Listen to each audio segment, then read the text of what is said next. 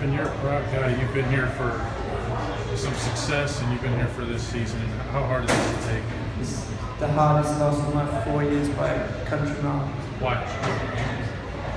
Just on top of all the results that we've had over the last few weeks, and then also, to be honest, it's not a good Harrisburg team. You know, if we want to do anything in this league this year, we have to beat that team. But I mean, obviously the first half there was nothing. Are you seeing progress? Are you seeing any positivity?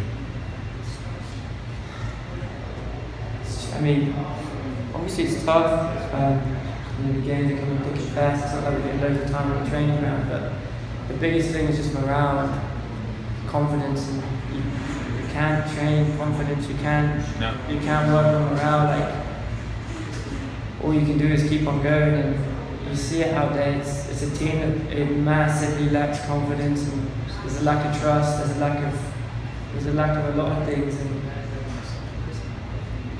it's going to be tough to turn around from here.